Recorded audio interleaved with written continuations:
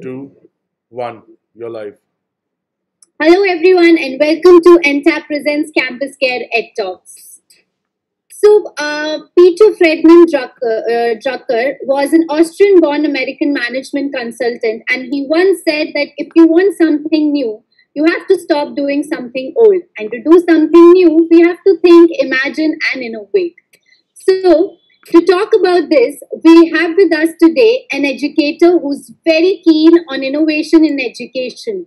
Please welcome Monica Chawla, ma'am. She is the principal of St. Joseph Senior Secondary School, Chandigarh. Ma'am is a gold medalist in botany. She has an experience of 13 years as a principal. She has received 9 letters of appreciation and several awards from esteemed organizations. Apart from exploring new horizons for students in education and sports, she tries to explore and innovate new opportunities where students can make a mark. She has been instrumental in directing students to work from climate action, legal literacy, peace nurtures, etc. So, welcome to CampusCare EdTalks, ma'am. Thank you, dear. Thank you for having me here. Thank you so much, ma'am, for giving us your time. So, moving forward, the COVID scenario has more distinctly opened up new dimensions in the field of education, making innovation in education the new buzzword. So, ma'am, to start with this, would you please explain to our viewers, like, what is the role of innovation in education and why it is more important than ever? So, if we talk of innovation in education, like the famous saying goes that it's no longer a sage on the stage, but a guide by the side. So, the educators need to transform themselves as facilitators rather than as the disseminators of information, because I think information is available at a finger click. And it's very important for us to ensure that the environment is very enabling and the efforts which are made are quite engaging. So it's 4E formula which we have to follow, that is enabling environment and engaging efforts. So when these 4 things are driven by the passion and dedication of a teacher, where she's trying to reinvent her teaching methodologies, I think there is no looking back. And teachers will definitely be able to mobilize FACE, F for focus, A for attention, C for curiosity, and E for energy. So when a teacher is trying to enable her environment in a manner where she is having engaging efforts involved in the classroom teaching, nobody can stop her from mobilizing the curiosity, focus, attention, and energy of the students. And when they are very much attentive, when they are very much focused, and when they have a lot of energy to understand, assimilate, and try to, put it into practice, then definitely there is no looking back in terms of learning. So learning has to go forward. And here I would just like to add a little more thing, like, generally what happens, educators do feel that, there's too much to do. We have to complete our curriculum, we have to do the assessments, we have to ensure weak students are improving. It's becoming too much. There are a lot many circulars coming, new policies being introduced. How to keep a balance between the all? Like, we really can't be, the clerks and the teachers at the same time. But I would like to, share a small thing here which will definitely inspire them to look forward to it with a lot of optimism and positivity. That is, there is a difference between VV and LL. What is VV? Victim's vocabulary. And LL is leader's language. So when a teacher feels I'm victim, I have a burden of 3 sections, 40 students each, 120 children. So it's a victim's vocabulary. And I have to cover the syllabus, I have to take the test, I have to set the paper, and I have to carry out my house activities and whatever events which are taking place. It's becoming too much for me to bear. Above all, the expectation of the parents is rising every day. The management is expecting too much from me in terms of results. So this is victim's vocabulary. An individual is not constructed to be a victim, but is built to be a leader. So let us try to believe in this thought and try to take ourselves as leaders and believe in leaders' language. So we can start thinking on this that, I have been bestowed with this job. I'm working in a competitive environment. I have such a healthy environment around, positive aura of all my colleagues. I'm learning by observing them all working so well. And my leaders are inspiring me. I'm having so many technologies at my hand to upgrade myself as a teacher. And I'm blessed to transform so many young lives. I have 120 children to affect, to give my tender touch of care and love. and transform their lives, transform their approaches, and improve their skill and knowledge. So, this is another way of looking at ourselves with more power to transform the world we are looking ahead. Great, ma'am. So, ma'am, as we are talking about innovation in education, and it can be innovation in a classroom, or innovation in a school, or even innovation in external relations that affect the students. So, what are the innovations that we need in the classroom in terms of pedagogical practices? Mhm. In terms of pedagogical practices, what we do actually, every school does this. Whenever the evaluation gets over, any evaluation, whether it's unit test or midterm, we discuss with each teacher what's the performance of the students, why the students who are not getting good scores are not performing well. So, most of the time we ignore the reasons. We say, oh, there's a family problem with this child. Oh, the mother is, she's not keeping well. There is a chronic illness in the family. Or, there is a divorce case going on. So the child is neglected. So we really can't do much. What we believe is, or what I would recommend every educator to believe in is, try to diagnose and analyze these categories. What kind of categories do you have? And how you can formulate a strategy where you can approach them and help them to do better. Just thinking of the reasons and just cutting it out, okay, it's not because of us, it's because of the family problems, doesn't put the end to the story. There the story begins. There comes our role as an educator. There comes our role as a hand holder, as a mentor, as a philosopher and a guide. So we need to carve out a way. So we had planned a personal care and attention program for all such children who are having some problem in their family backgrounds, whether it's chronic illness, financial crisis, marital separation, or any other kind of difficulty. Maybe a stepmother and not getting that warmth and love. At times it happens, not always, but whatever may be the reason, we try to make a list of such children, try to give them some teachers who are concerned or connected with them emotionally, each teacher holding hand of one child. We have 150 teachers, so even if 60 teachers are volunteering for this, I think we are able to cover every child of the school. And the only thing they have to do is every morning meet this child and see he's looking okay, he's feeling good, he's in high spirits, he has done his work, he's carrying a healthy tiffin, and he's looking dressed properly. That's it. Exchange a smile, exchange the greetings of the morning and the day, and just tell him that I'm there for you, beta. If you have any problem, just walk to me. So this is how we can solve the problem. These are innovative ways. We just need to coin a term.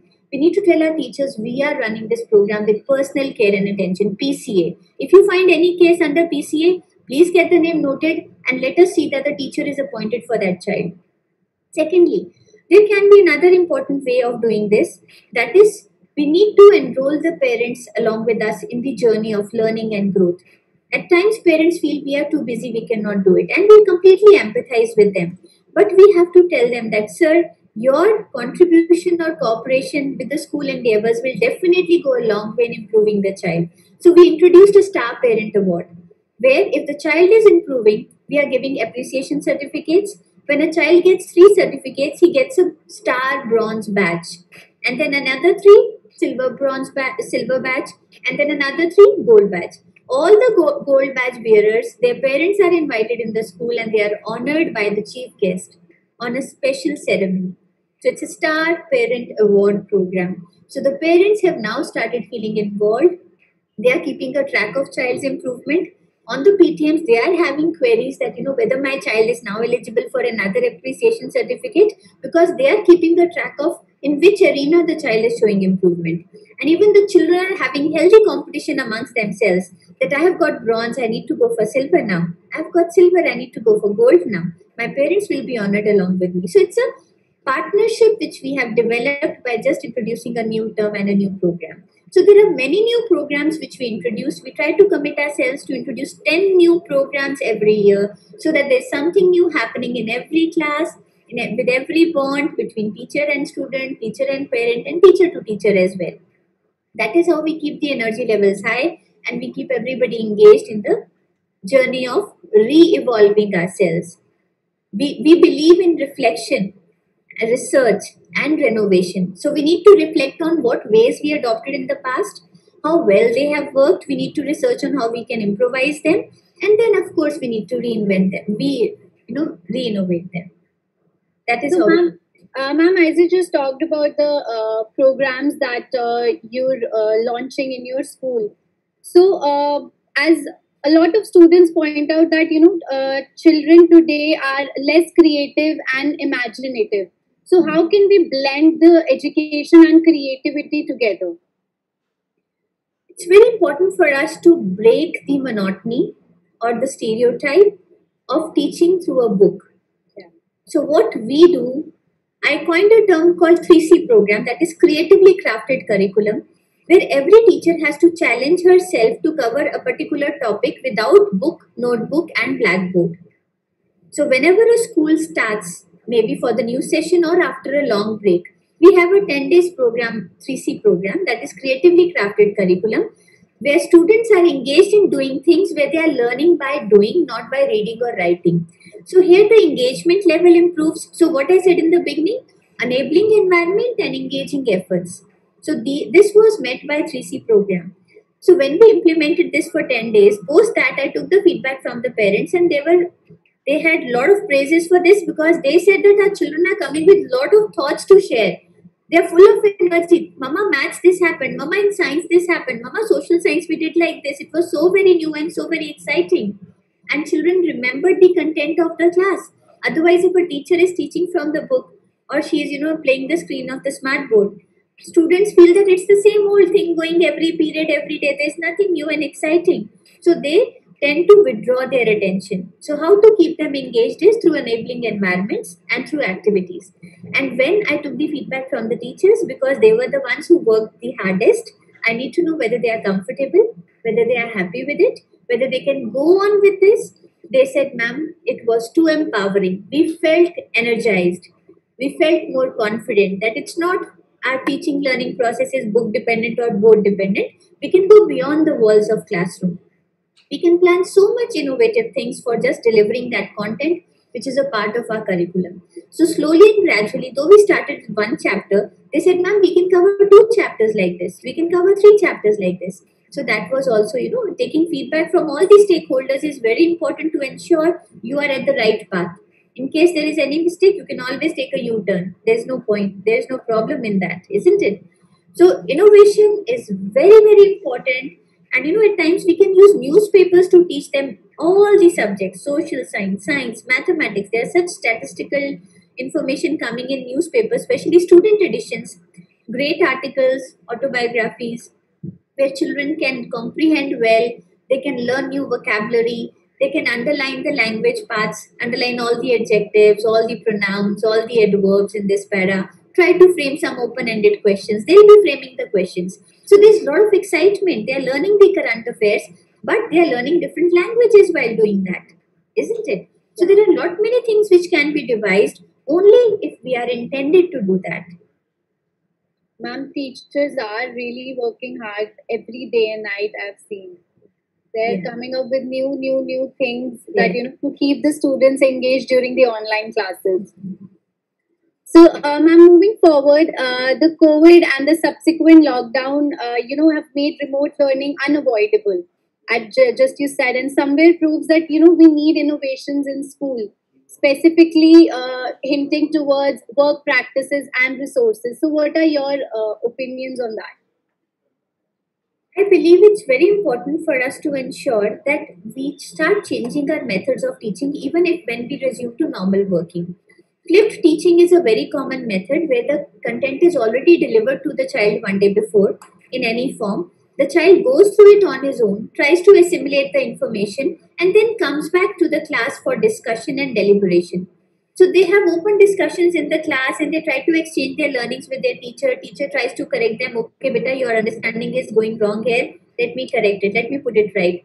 So that is a very interesting way where you can easily gauge who all have understood, who all have not. Otherwise, this process is delayed to the third or fourth day of teaching that chapter. So this we can always go for such methods. Secondly, it's very important for us to collaborate.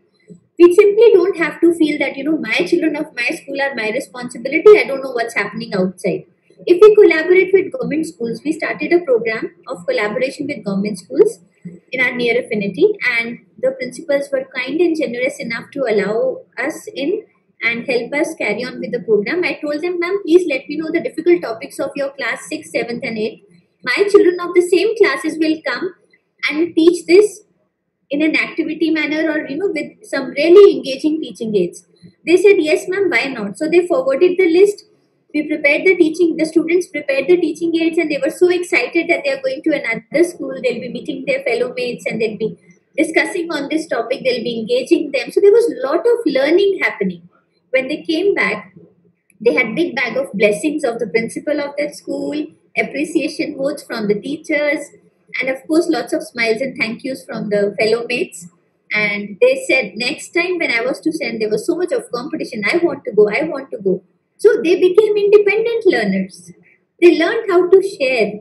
They devised their own methods to teach their fellow mates, and they got rid of the phobia of learning or subject, any topic. So they were teaching themselves while teaching their fellow mates.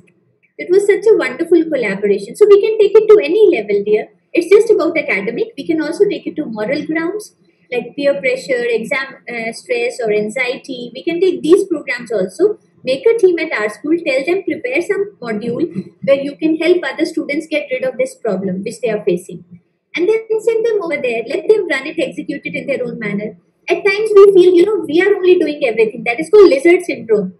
A lizard feels that I'm holding the ceiling. If I come down, it will fall.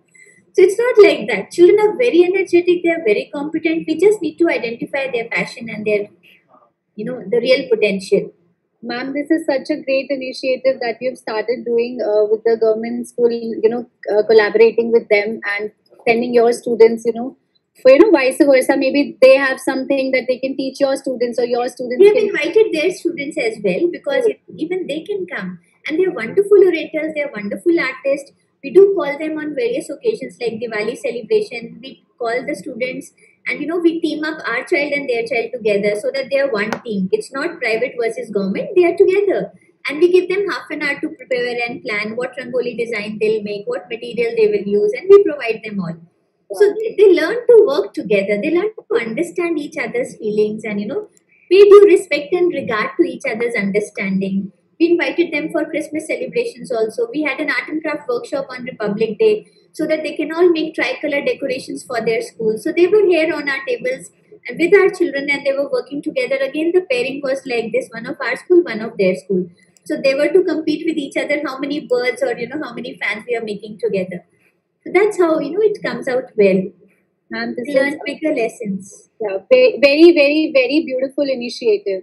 So, ma'am, as we're talking about, understanding, to memorize the information, that it is necessary, but it is also a reason for the loss of creativity and curiosity. So, the two main aspects of innovation. So, do you think we also need innovation in assessments as well? Yes, dear. It's badly required, because our assessment procedure is marks based, grade based, rote learning based. We need to make it understanding based, and we need to make it based on how good they are at implementing the skill set which they have learned from the school in their real life. So it's very important for us to ensure that the rubrics of our question paper tries to focus on the understanding level rather than rote learning, and that should just be a part of it. Even the new education policy is laying due stress upon the same. It's very important for us to ensure that they are given various platforms to display their learning levels, how they are solving their day-to-day problems or the problems of the society. They can be given different projects to work upon while working in teams. It's very important for us to lay stress upon problem solving methods of learning, project based methods of learning, gamification, flipped teaching, as I already discussed, and design thinking. These are the skills of 21st century, the teaching skills. So when we try to engage them, or involve these methods into our teaching learning process, I'm sure we are going to move forward at a very good pace. So, ma'am, you just said design thinking or learning, I think. Yeah. So, Yes. what exactly you mean by that? Like, could you please elaborate? Yeah, we need to just identify any problem prevailing around us, and we just need to make a group of students where they can design upon it, they can find a solution. Maybe they can work on a number of designs and then try to see which will be the closest or the best fit for the problem. And that is called design thinking, where they work together on particular design which is addressing a particular problem of the society or a particular category of people. Great. So, ma'am, how can innovation in technology offer playing and experimenting field to teachers and students so that they can explore and innovate? See, it's very important for us to now realize that whatever growth all the professionals in the field of education have achieved in these 4 months, they could have never dreamt of otherwise, because online trainings were so much available at their ease in the evenings, in the mornings, by the best experts of our country. Even IIT and IIT professors were delivering good talks, then officials from higher bodies of the educational sector. So it was really a great learning happening. Even CBSE had, started all their center of excellence for working at full boom, and there were so many sessions every day, around 4 to 5 sessions each day. So the teachers got so many chances to learn. So this gives a clear idea that collaboration is the key ahead. If we learn to collaborate with other schools, maybe of Delhi, Gurgaon, of Bangalore, of other parts of the country, then finally we can collaborate with abroad schools and try to exchange our culture, our techniques, our methodologies. The growth will increase multiple at a very high pace. It will increase multi levels. So it's very important for us to ensure collaboration through technology and take the learning levels and learning outcomes to a great height. What they were simply thinking or imagining or watching in a smart video, we can now just try to show them actually live by collaborating with that organization, sending certain proposals, asking them what projects they want our children to be engaged in, then taking students who want to volunteer, setting a training schedule, and then finally planning a workshop. So lot many things can be done. Children symposiums can be organized, debates can be organized, and even seminars or webinars can be organized. In the same platform we are using to conduct webinars every weekend for parents. First, we identified what are the problems parents are facing during this phase of pandemic. And then we said, okay, let's hit each topic one at a time every weekend. Let's even take the expert parents who are, expert of their field, and they can also come in as resource person. A counselor can be there, a doctor of our school can be there, coordinator can be there. And we can just inform the parents and, have a good conversation with them where we are addressing their concerns. So it's not just to show off that we are doing so much. It's just to help them where it is actually paining during this pandemic, because they really need the support. That is true. So, ma'am, there are during the pandemic there are so many challenges going on. So, how do you think we should move ahead with the futuristic approach for quality in for the quality in education? See, it's very important for us to ensure that we believe in the principle of 3I: intent, implement, and impact. If we have a good intention and we implement it in the right manner, the impact, nobody can stop it. Impact will surely come, it will surely be visible. Like we felt that during pandemic when there was a lockdown in the beginning, the initial phases were quite strict and quite horrifying, like people were not mentally prepared for it. So it was difficult for parents, grandparents, children to take it, and some were not able to cope with that situation. So we immediately realized that need, and we floated We Care program. Our counselors were available 24/7 for anybody from the family of our child. That's great. So they were like, we floated that in case you are feeling anxious, or you are feeling the stress levels are increasing, or you're feeling low, you can always approach us at any point of time. So that program also worked very well. So we had the intention, we implemented it in the right way, and the impact was visible. The parents felt supported, the students felt supported. Then we also realized that when we started our online classes, that was the beginning of the session. Children didn't had any idea how my teacher is, like what casual talks she does, what are her anecdotes, and what she believes in, what are her principles. So even first formal lecture would have, all rules and regulations of the classroom teaching, isn't it? So we allowed them chit chat sessions on every weekend. Every Saturday, a teacher will allow children to vent out all their thoughts, what new they are doing during this lockdown, how they are passing their time, what they are feeling, what they are learning from each other, how much phone they are using, how much TV they are watching, how they are helping their parents, what new tastes or passion they have developed. So that exchange of thoughts and that conversation in a lighter form, informal manner or casual manner, was a great booster for the children. They could understand their new teacher better, they could bond with her better, and therefore they could trust her with all their problems and weaknesses. So I would just say that 3I is the thing we have to believe in. We need to have good intentions and the right way to implement it, and nobody can stop the impact from showing its face, a glowing face. Definitely, the fact that you just said is very true. So, ma'am, ending the session, would you please suggest any stress-free books or TV shows for all the students or even parents, and even the teachers who are really working hard? See, here I would just like to add another innovative idea. When the pandemic started, we started minutes of mindfulness. Every evening, 6 o'clock, we used to send a motivational video or a nice song with the positive, lyrics so that the whole family can enjoy. And the parents and the children were so happy they used to wait eagerly for 6 in the evening. Till date, we are floating it with a small write up and a small video. That what this video is trying to convey and what we are expecting from you when we are sharing this video. And we had started getting wonderful messages from all the parents that, ma'am, we all as a family are eagerly waiting, including grandmother, that what's going to come today at MOM, Minutes of Mindfulness. So there are lot many channels. It's only we need to explore them. And if we have the intention of serving them to the best of our capabilities, nobody can stop us, isn't it? So here I would just like to say, as you were talking of sources, one is serenity prayer. I hope you must have heard about it. God grant me the serenity to accept the things that I cannot change, courage to change the things that I can, and wisdom to find the difference between the two. So let us work on the things which we can actually change, and God will surely grant us the serenity to accept the things which we cannot. And there are a lot many good sources for teachers which I can recommend, like Teacher Magazine, Mentor Magazine, Progressive School, Chicken Soup series for Indian teachers. That's also a wonderful book. And then 21 skills for 21st century, 21 lessons of 21st century. This is written by Yuval Noah Harari, Israeli author, great author. That also is a very highly recommended book.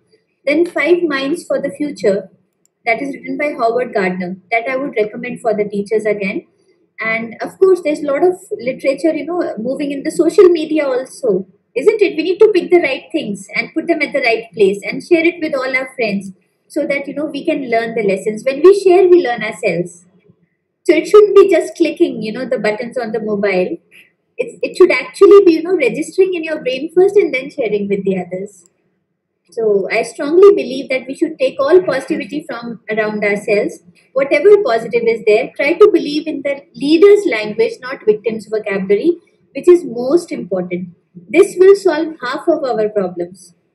So this is what I would strongly recommend, that let's give up. And one thing I would like to add, that we should always remember that there are certain things which come automatically in our life and there are certain things which we choose. See, worries come automatically. You would never expect a worry on your door, isn't it? You will not work for it also, but it happens automatically. So worries come automatically, but happiness and courage is a choice we have to make. Anger comes automatically. We never feel that I have to get angry and I have to show how I look when I get angry. We usually avoid that, isn't it? So, but anger comes automatically. But peace is a choice we have to make. Negative thoughts come automatically. Positivity is a choice we have to make. So it's very important for us to choose the right things, though negative things will definitely come and try to cast their impact on us. But we have to be wise choosers. Let's choose the positive things and move forward with optimism. Thank you so much, ma'am. Thank you so much for your kind words. And for all our viewers, thank you so much for joining us today with Monica ma'am. And we have an event today at Campus Care Debate at 5 p.m. For all the subscribers and for all the viewers who are there right now, please watch the show at 5 p.m. and all there is exciting prizes for the audience as well. And thank you so much, ma'am. Thank you, dear. Thanks a lot.